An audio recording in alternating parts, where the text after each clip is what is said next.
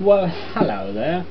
I'm gonna do a another video. This time it's going to be and it's going to be another example video. This time, kind of representing. It'll be a little bit more like something you'd see in Poe. We also just saw a problem like this for what do you want to call it? We had to do in class today at some point, or recently, depending on how far ahead your class is.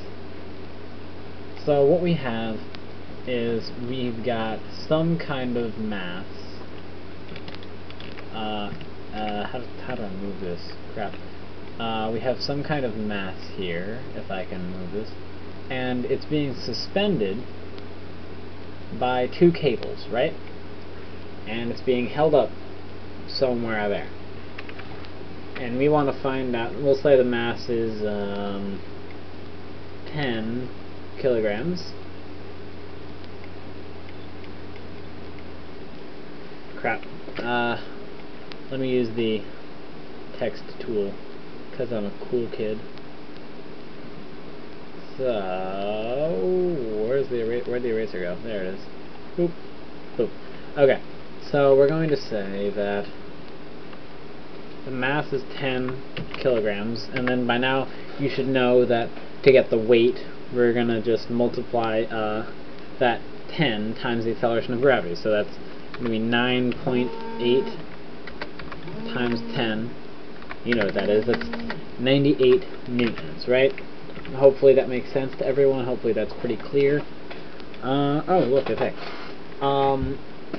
So next what we have to do is they're probably going to ask for how much force is each of these, or rather like how much weight, how much force is each of these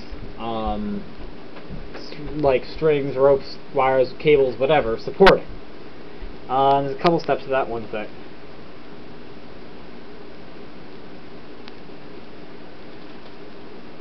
And first what we got to do is we got to kind of just take what we know and work from there. So we know that gravity is pulling this thing down with a force of, we said, 98 newtons, right? So it's 98. So that means that something has to be pulling up at 98 newtons, correct? Oh, and also let's say this is an angle of 20 degrees.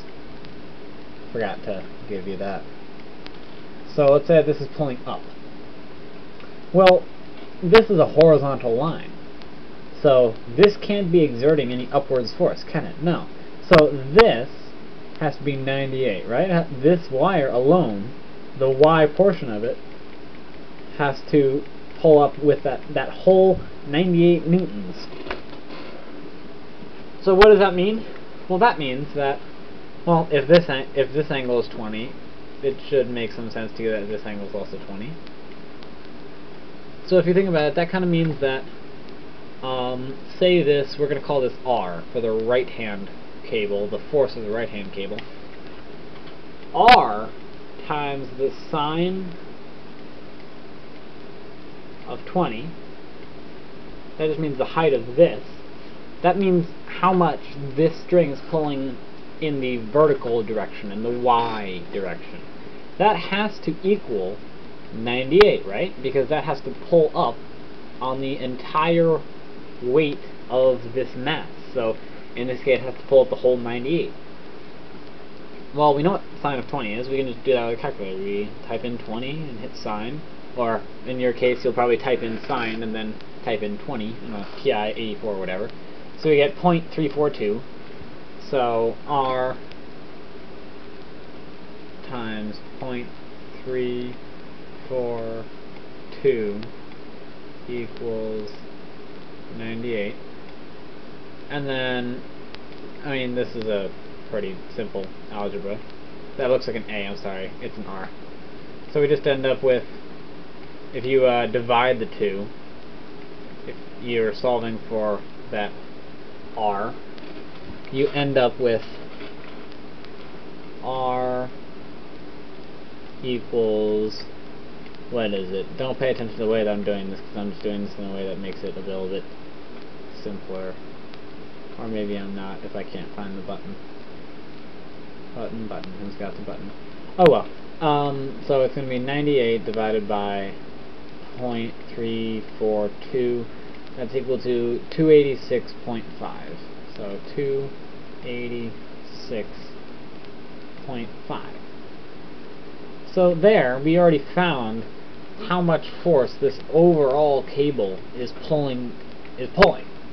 Now we know that this part of it right here is 98, right? Because it's got to be pulling up enough to keep the bag or whatever it is upright. So then, what's this part? How much is it pulling sideways on the bag of laundry or on the weight or whatever? How much is it pulling sideways? Well, if you remember, the cosine is kind of like that x piece right there. So r times the cosine of 20 equals, well, how much this is pulling. But wait a minute, if this x piece is pulling this direction in some amount, well then how is it staying still? That's because this cable, the L, is pulling in the opposite direction the same amount. So really, that r times the cosine of 20 is equal to the L. It's L in the x direction, really, but since all of L is in the x direction, it's horizontal, it's just going to be the value of L. And we know R, we know cosine of 20. Yay, party. Okay, so cosine of, let's see, put the calculator where you can see it. Crap. Okay, so cosine of 20, so clear, 20 cosine of that. So we're taking that cosine times R, so times 286.5 equals 269. And that should make sense that maybe this one's going to be pulling a little bit harder than this horizontal one, because this one's got to be supporting all of this actual weight as well. But it makes sense that they should be pulling about even, almost. I mean, they're kind of close, because it's how do you say? This is actually not like I drew it. It's actually a pretty shallow angle.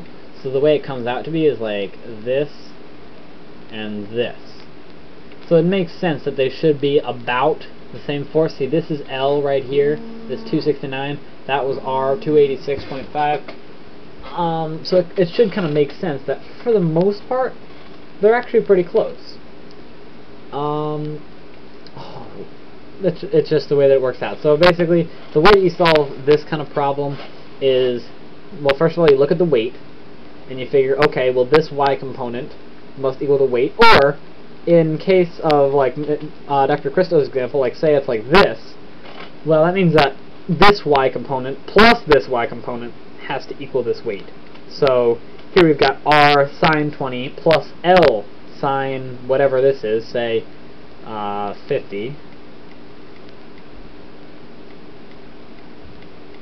Then that would be L sine 50 would be this height. So if you add those together, you have to get 98. And then you also know that the L cosine 50, this x piece, this how much is pulling it, how much this is pulling sideways, has to be equal to however much this is pulling sideways. So then you can say that L times the cosine of 50, right? That's this horizontal piece, must be equal to R times the cosine of 20. And then you've got, well, let me write it out. L times the cosine of 50 is equal to R times the cosine of 20. And so you got that. And then we also said that L times the sine of 50 plus R times the sine of 20 has got to be enough to lift this, right? The sum of the two vertical parts has to be enough to lift the mass, so that has to be equal to 98. So then you plug in the values. You plug in, you find out what cosine of 20 and cosine of 50 are. You find out what sine of 50 and sine of 20 are. You do all the values, and you get two equations, and you have to solve the system of equations. And I'm not going to do that in this video. I'm not going to explain all that. I will do that in the next video. So I'm going to save this and teach how to do that in the next video. Actually, no, I'm not. Yeah, I am. Let me think. What should I do? No, I don't think I am. Let me know if you have trouble with this. Note that Mrs. Orozco and Dr. Martino, they're not going to put this on any of, they're not going to make you solve any systems of equations. They're going to say, just give you this horizontal line and one diagonal line like they did in the team solving problems. But if you do want me to do a video on this, let me know and I will. I hope this helps. I'm going to be posting this video momentarily.